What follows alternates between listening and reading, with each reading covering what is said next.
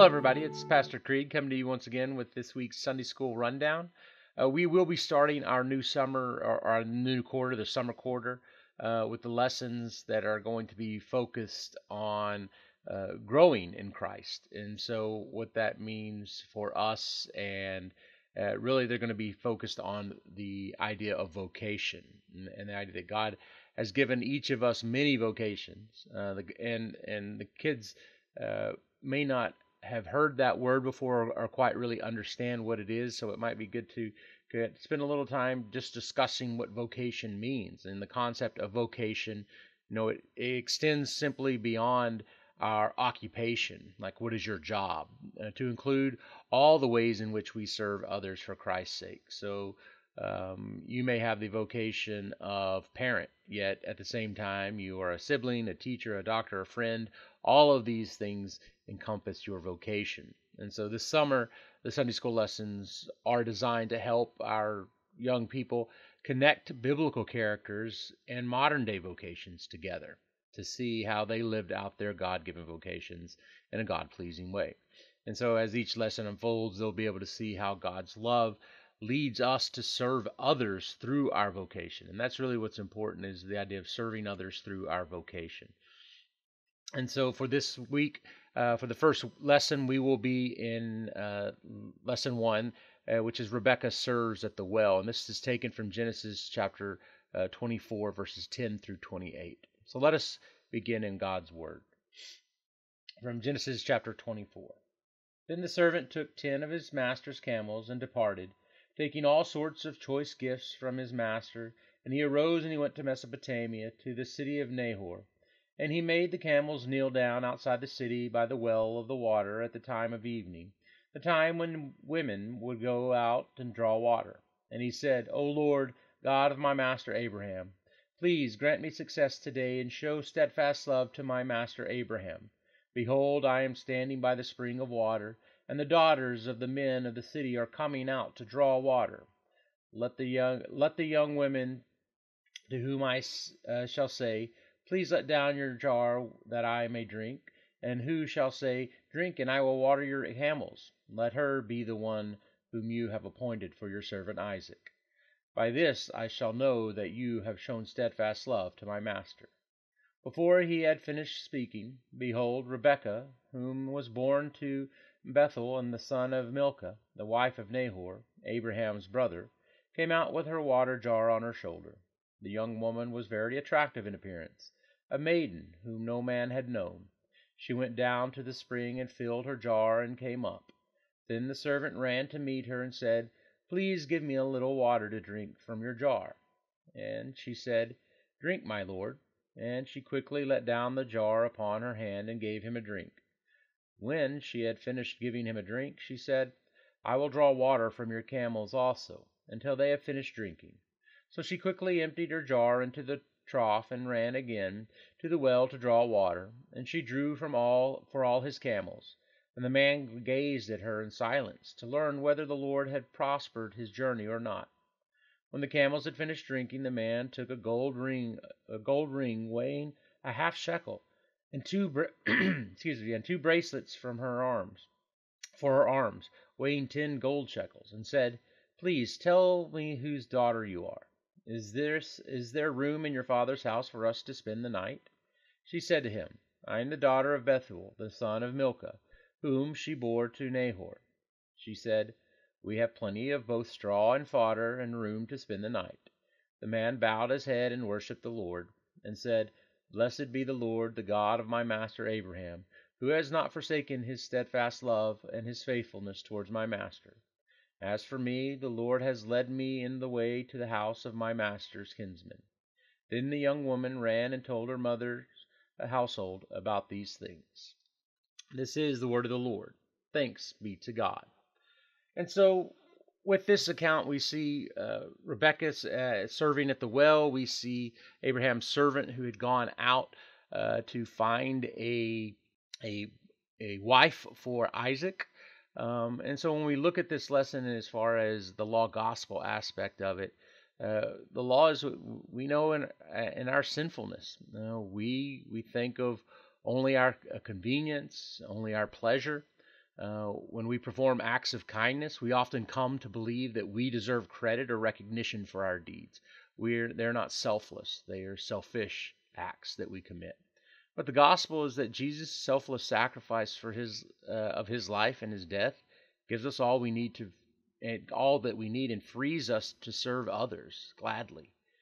Because of Jesus and apart from our deeds, God gives us infinitely more than we deserve. He gives us life and salvation. And so, when we look at this servant or the servant at this lesson, what we see is that when the servant arrived in Nahor, he rested his camels at the well. And this gave him the opportunity to meet the prospective brides for Isaac. And it was customary in that culture that the women would come daily to draw the waters at the evening from the community well for their household. And so the servant faithfully prayed to God and asked that the first woman that he would meet would be the one for Isaac. And God showed his love for Abraham by answering that prayer and reminding us that God's love is shown by his loving actions. And so before the servant had finished praying, Rebekah, the grandniece of Abraham, arrived and demonstrated that the Lord's promise was being fulfilled. And through Rebekah though Rebekah was beautiful, she had not used her beauty for sin, but had remained pure. And her humility, her graciousness, and her generosity surpassed her beauty. She served Abraham's servant, not just giving water to him, but to his 10 camels, which would have taken a lot of time and effort. And then the servant watched and learned whether the Lord had really prospered his journey, as he says in verse 21. And he knew that any success would come only from the Lord. And Abraham had sent valuable gifts along, and the servant gave them some of them to Rebekah, and she most likely thought that they were kind of extravagant thank yous for helping, but they were actually bridal gifts. And that she was the one was confirmed by her blood relationship to Abraham. And so the servant acknowledged the Lord's faithfulness to him and to Abraham by bowing down to bless the Lord with thanksgiving. And as we do in our own liturgy every Sunday, at the end when we say, "Let us bless the Lord," and the congregation responds, "Thanks be to God." Rebekah told her family the news. We'll see, not in the reading that we did, but the continuation of that narrative. Rebekah winds up telling her family the news and recounts the servant obtaining permission from Rebekah and her family to take her to Isaac for marriage. And later Rebekah would actually bear twin sons, Jacob and Esau. And we know Jacob was, after wrestling with God, is renamed Israel, and he would be the father of God's people.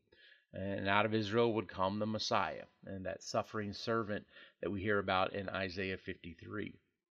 And Jesus, as we understand, as Matthew tells us, records, Jesus came not to serve, but to be, or not to be served, but to serve, and to give his life as a ransom for many. And so he still serves us at church with his saving word and sacraments. And so we in turn present our bodies at church as a living sacrifice, which is our spiritual worship. And so we are freed from sin. We know through love, we now through love serve one another, and knowing that we actually are serving the Lord Christ in all of our vocations that we have. And so for a memory verse, a Bible verse for the kids this week, a good one is from Isaiah 65, verse 24. Before they call, I will answer. While they are yet speaking, I will hear. And it reminds us of the trust that the servant put in to God to deliver this marriage for Isaac. Now, when we look to our catechism connection, we can see it up here on the screen. It is the 6th commandment: you shall not commit adultery. What does this mean? We should fear, love, God so that we lead a sexually pure and decent life in what we say and do. And husband and wife love and honor each other.